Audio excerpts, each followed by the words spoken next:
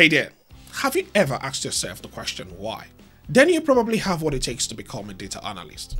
You see, data analytics is fundamentally sifting through massive amounts of information in search for answers. And these answers are geared towards helping you make better decisions. Yes, of course, curiosity is an invaluable skill needed in data analytics. However, curiosity may be the first step to getting started, but it is not just enough to make you a complete data analyst. Why? Good question. The short answer is data. Picture this. Every second, the world creates mountains of new data about our shopping habits, fitness routine, even how we navigate and use social media. Of course, it applies to the video you're watching right now. You're generating tons of data. Data analysts are a set of people that use certain tools to turn that chaos into clear insight, helping companies and sometimes even industries and individuals make very smart decisions. And in this guide, I will cut through the noise and give you a clear path on how to go from zero to landing your first job as a data analyst. And as a bonus, I'm going to be showing you trends to watch out for as a data analyst, especially because we're in the age of AI and everything cloud. And I've got a special gift for you, but I'm going to tell you at the end. Please ensure to stick around to the end. First, how do you choose the tools to use and language to learn? We'll start with your actual gateway to data analytics, and that is Excel. Like most data analysts, my journey started with Excel, and while it's not the most powerful tool out there, it's definitely widespread. Almost every company uses Excel. Hardly is there any company that doesn't use any form of spreadsheets or Excel, and that is why learning Excel can help you land your first role in data analytics. Excel is an essential tool for data analysis due to its versatility, acceptability, and very powerful built-in functions. It allows data analysts to do cleaning, manipulation, and data visualization efficiently. With functions like pivot tables, lookup, and conditional formatting, Excel enables quick insight and decision making. Again, because of its widespread use across industries, it makes it a critical skill for aspiring data analysts. However, the problem with Excel is that its greatest strength is also its source of weakness. It can do a bit of everything, but it's not designed for huge data sets, and that is a drawback. Trust me, once you start working with massive data, millions and billions of rows of data, you quickly encounter crashes and limitations, and which is why when you've mastered Excel, you move over to the next, and that is SQL. Personally, I call SQL the powerhouse of data analytics. In almost every data analyst job posting, SQL is a compulsory requirement, and the reason is SQL is very popular. You see, SQL is your first serious step into reprogramming. It can handle large data sets, larger than what you could do with Excel, and without the performance issues that you would encounter using Excel, and it's simpler to learn than many programming languages. SQL is the backbone of data management, and it allows you to efficiently query, filter, and manipulate massive data sets with precision, and it helps with very structured format of data manipulation. It enables data integration across multiple sources, supports automation of report processes, and enhances scalability. The structure of SQL is such that it is ideal for ensuring data accuracy and consistency. And when you've mastered SQL and you've gotten a hang of it, we can talk about the next tool that you need to excel in data analytics, and that is the BI tools. BI stands for business intelligence, and it's the core of the data analyst function. If you recall at the start of the video, I told you that a data analyst core function is to answer business questions, to enable decision makers make informed decisions. One of the ways they do this is by visualizing data. By visualizing this data and creating dashboards and reports, the data analyst task is seamless. So the BI tool is essential for creating dashboards and visualization. And believe me, there are countless tools out there.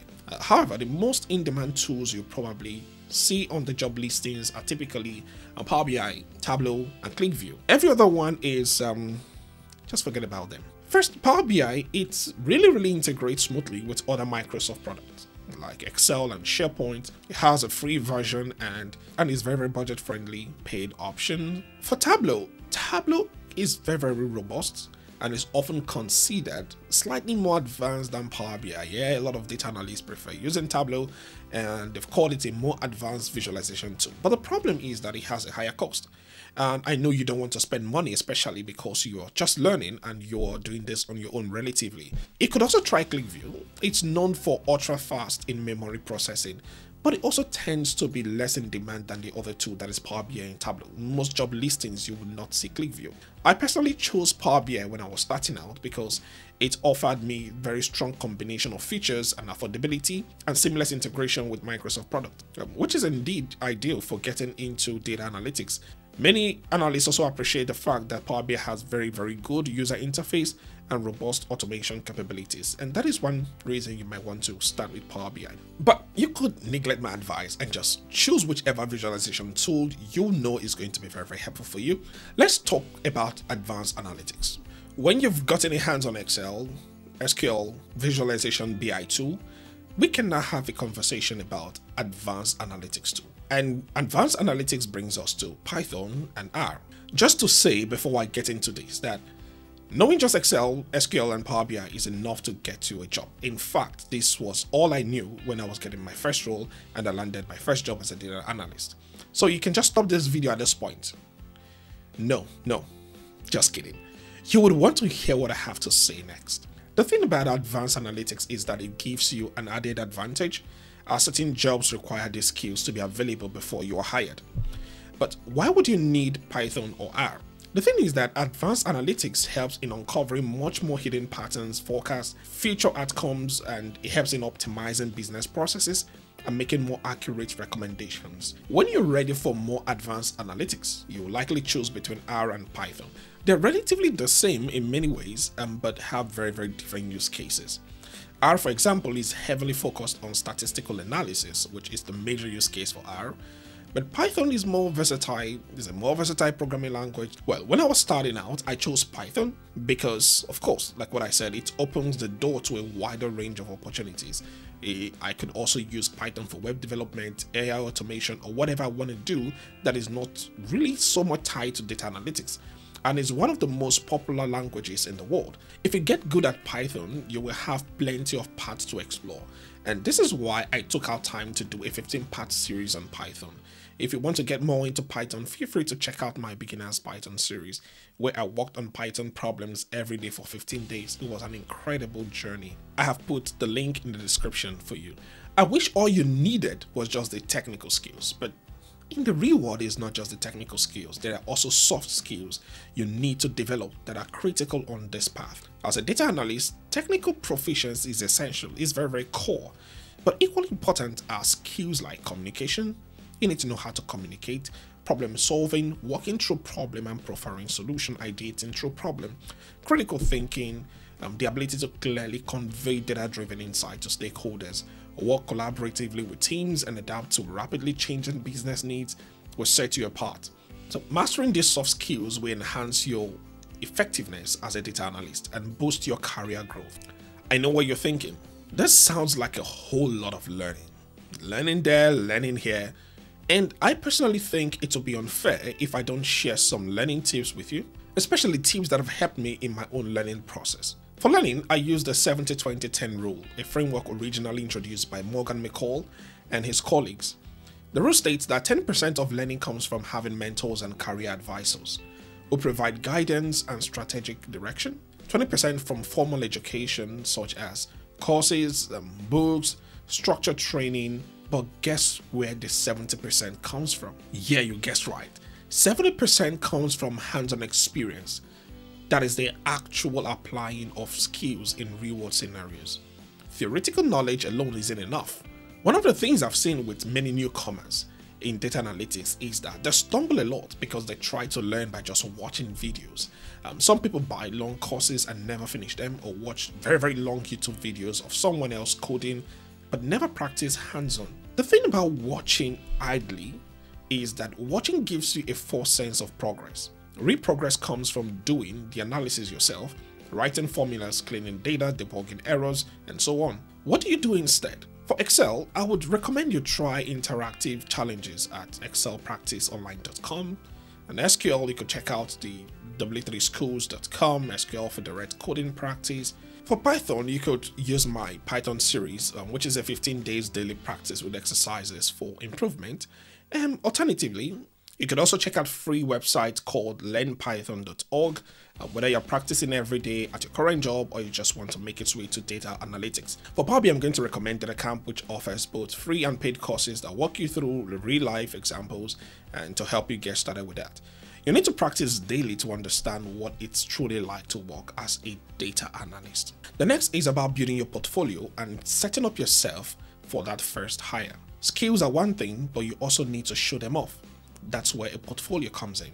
You can apply analytics at your current job. You can build a dashboard to create reports that track key metrics within your business, within your functions, and you can show it to your manager. Even if your role isn't formally a data analyst, this particular experience will stand you out. Just pick up a use case and see how you can try that out and implement something new.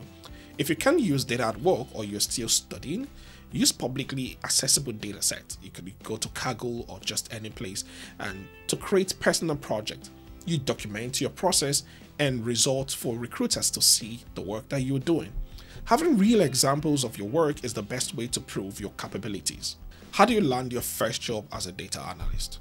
One of the first places I would go to is LinkedIn. LinkedIn offered me my first job and is something I'm also going to tell you to leverage. LinkedIn is crucial for data analysts because it's one of the biggest professional platforms out there. Recruiters use it extensively. You could go to LinkedIn, insert data analyst in your headline, summary, and any relevant job description. LinkedIn is a search engine as well, and you want to appear in a search result. Highlight your data project, tools, and accomplishment. Tailor your wording so recruiters can easily match you with data-focused roles. So once the profile is optimized, you can either apply to roles directly or just allow recruiters to come find you. Bonus tip. I promised you some bonus tip by the end. The bonus information is about staying ahead in this space with AI and cloud. AI is transforming the field of data analytics whether we like it or not, and staying up to date with AI advancement is crucial for any aspiring or current data analyst. The first way I would say you should stay ahead is keeping up with the trends in data analytics. Follow AI research news, subscribe to AI-focused publications like the MIT Technology Review, Towards Data Science, or just any blog that give very insightful news about that. Where can you get all of this? Well, I recently made a video of top channels and news sources to follow for the latest in AI development. Please check it out. I will leave the link in the description for you. You can also engage in online communities, participate in AI and data analytics forum, comment in Kaggle, on LinkedIn, AI exchange platforms, and different groups. Being participants in this group helps you to engage with people that are actually working on the same thing and know what is happening within the field. And when you stay on top of the information, it's time to leverage the AI tools. AI is revolutionizing data analytics by integrating with popular visualization tools like Power BI and Tableau. These tools now, they feature AI-powered insight, automated report generation, and anomaly detection, making data interpretation more efficient. Additionally, AI-driven tools are being used for data cleaning, predictive modeling, and automating various aspects of analytics. And for cloud, well, almost everything now is in cloud. Different from when I started. When I started learning data analytics, almost everything was on-prem. You get your data on-prem, connect to an on-prem server, but now we're all in the cloud. And so understanding cloud infrastructure has become increasingly essential for data analysts. Familiarizing yourself with platforms like AWS, Google Cloud, Snowflake, and Microsoft Azure, and different cloud platforms can help you manage and analyze large-scale data efficiently. Cloud services provide scalable solutions for handling big data. Additionally, learning how cloud security and data governance work can give you an edge in modern analytics role, where data privacy and compliance are critical factors. On my final thought, having covered essential tools like Excel, SQL, and BI platforms, as well as advanced analytics, cloud computing, and AI integration, what I would say is that data analytics might be your lifelong career or just one step towards another goal. Either way, it doesn't really matter. It's a valuable role that can open up countless opportunities. Personally, I can tell you that data analytics has done that for me, and if I were to do it all over again, yes, I would still choose this path. Whether you see yourself as a future data analyst, data scientist, AI engineer, or someone who wants to branch out entirely, starting in data analytics is a great move. For the gift I promised, I haven't forgotten. Thanks for sticking to the end, and for that, I've compiled a list of courses, articles, books, hands-on platforms, and documentations to help you along the way. I know it's a long way and you need all the help you can get. The link is in the description. Be sure to check it out. If you found this video helpful, please share, like, and subscribe so others can have access to this as well. I'm gonna see you in my next video. Bye for now.